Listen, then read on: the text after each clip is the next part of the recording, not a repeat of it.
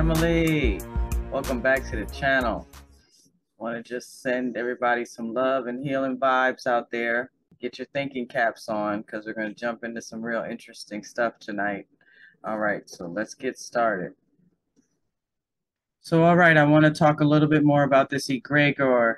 They're saying that there's this concept that's a hidden concept that represents a non-physical entity or a thought form that arises from the collective thoughts and emotions of a distinct group of individuals. So if you haven't seen the video before this one, Judas Sakari, I talked a little bit more about it. I'm just going to move on from what I said there, that it's a possibility that because you have a lot of people saying something in our language and that word having a certain meaning, it could be programmed in our subconscious mind.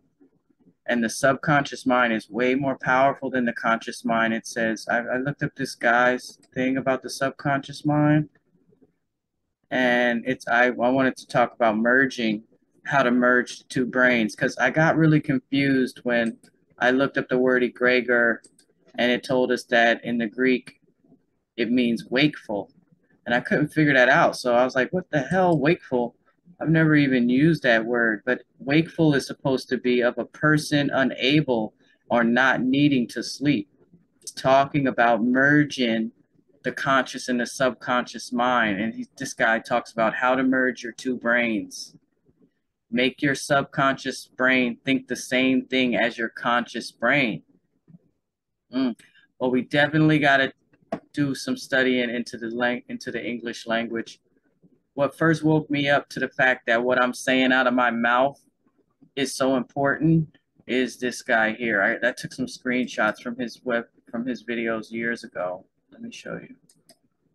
His name is Cullen Smith. Now, I'm not vouching for everything this guy says, but his work on the English language and showing us the power of the spells and how it's in the words that we're saying.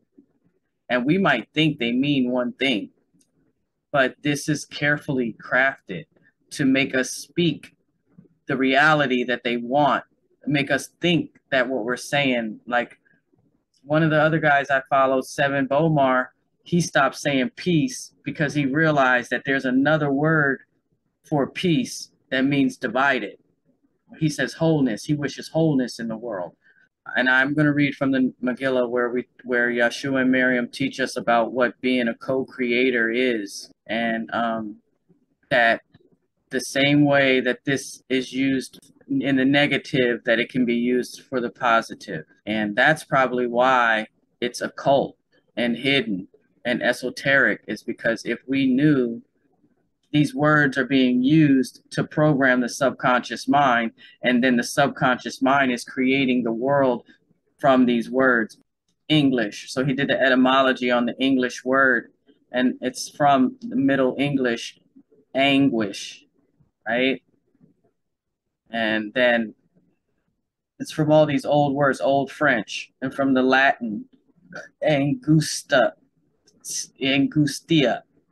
and it means narrowness, difficulty, distress, from angustus, narrow, difficult, right? So this word English is coming from, so the language we speak is narrow, it's difficult.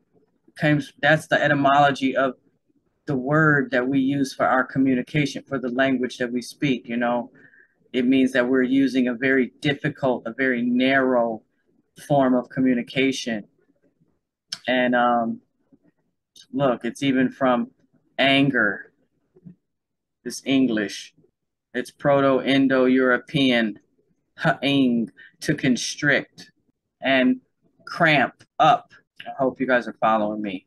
But when I first heard this word, y'all, I thought of the Gregorian calendar, getting this picture about how got something to do with the calendar that we're following.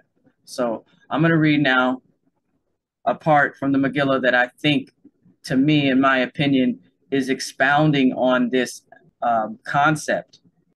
All right, guys, here we go. So like I said, this is chapter 46, and we're going to pick it up like verse 29. McDonough asked the next question. She said, Miriam, I have heard you say that we are all co-creators with Jaja. and Elohim. What do you mean by that? I think I know the answer, but want to record it for posterity. And perhaps you have an answer beyond that of my own, for how can I be certain without asking? So Miriam replied, you are a spirit in a body mind, in an ever-changing series of environments in the great ocean of vibration. Co-creation is everything that you do with your inner magic wand. Co-creation is the soup you brew in your inner cauldron, and it is the effect of that soup on your environment. Co-creation is primarily self-creation, for from the self ripples forth the vibrations that we contribute to our environment. By self-creation, I do not mean that you created your own spirit. I mean that you create your own character. Self-creation is done by your thoughts, words, and deeds after you come into existence as a being. You come into existence as an act of grace according to the creative wish of Jaja. You did nothing to bring yourself into existence as a being. Let the co-creator you now are remain humble before the majesty of Jaja. Even so, once you have come into existence as a being, due to grace, you are then a co-creator of your own destiny. You co-create your own character and circumstances. But your dance is part of the great dance, and the great dancers influence your dance, and from that mix comes co-creation. Our individual dance, while unique, is within the one dance that is universal family, YHWH. Therein is the mystery of the dance of diversity within unity. You are a co-creator. Every being is a co-creator, but not all have that awareness. Wherefore I say, give thanks that you be, but watch what you do. For be and do result in have. I tell you truly, you will have what you be and do. Behold, your co-creation is whatever vibrations you are responsible for causing or contributing to within and around you, within and around. Your around is your environment. If you cause a forest to become a wasteland, that is your act of co-creation, and may have increased your worldly treasure but have grown inwardly ugly.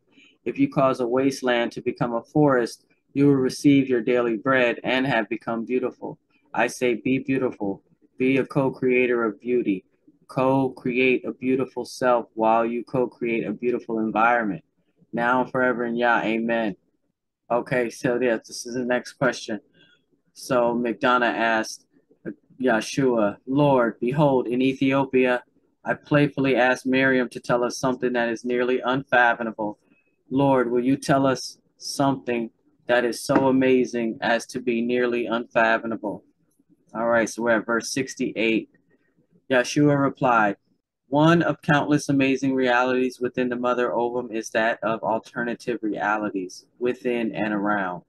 Alternative realities manifest as the countless spheres of existence within and all around, which are wheels within wheels within wheels in infinite variety.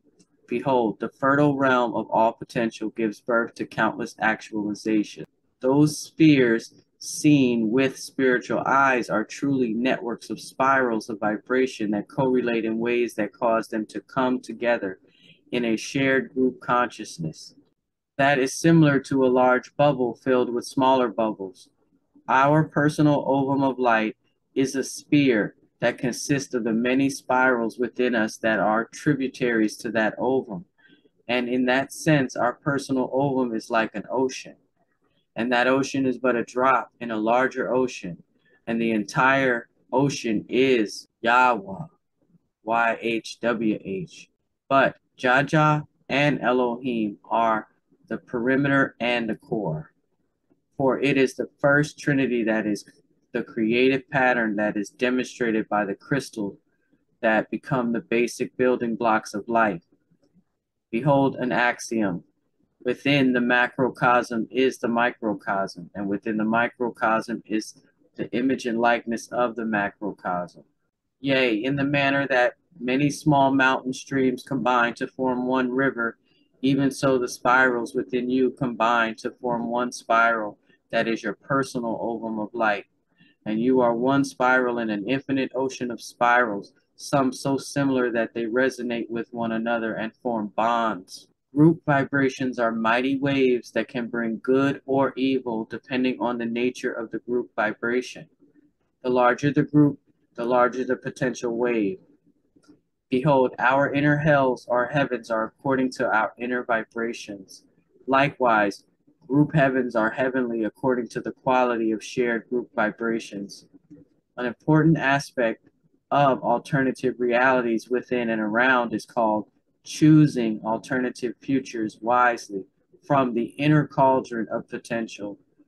What is so amazing about that practice is that you can create your future by wisely acting in the now. After you have practiced choosing alternate futures wisely from the inner cauldron of potential for a long duration in the eternal now, you look at the transformation and exclaim, I am truly amazed. Behold, your decisions in the now select your next experiences, and the decisions you make in each next experience create a reality that is an alternative to what you would have experienced had you chosen differently. You experience small shifts in your experience of reality with very small decisions. But a long sequence of consecutive white wizardly choices builds a momentum that leads to the periodic experience of a big shift. All of a sudden, you shift into an alternative reality. The alternative realities that you might live are as yet not actualized, but exist within the realm of all potential. As you walk a magical path of blessedness in ascension according to your wise decisions, you actualize the best of the possibilities and all potential. And the best possibilities are not only good for your overall light, but also for the greater good of others in the cause of divine love. When you are fully aware of that amazing reality by having watched it happen over a long duration, behold, the magic greatly increases. Yeah, it does. I like to stop and tell you guys about how this happened to me. Like when I first became vegetarian, I lived in a place where I called it the concrete jungle. It was up on a hill, but there was no grass, no nothing. And I was buying organic now. And that stuff is expensive. Well, I started saving the seeds because I was like, I'll just save the seeds. And I had nowhere to plant it though. You know, I had flower pots. I had flowers in the house, plants in the house and stuff. But um, yeah, I just decided to start saving seeds because it was expensive. And I said, I don't know, maybe I'll end up having a whole bunch of organic seeds I could sell or something. I live now where I live on an acre of land and I could plant whatever I want, wherever I want. When I think back and I look where I'm at now, I do feel like if I wouldn't have started saving those seeds when I had nowhere to plant them, I wouldn't have got nowhere to plant them. And I tell that story a lot. But after that is when I found the Megillah. I've only found the Megillah now. It's going on. It's like a good year. I'm still learning it myself.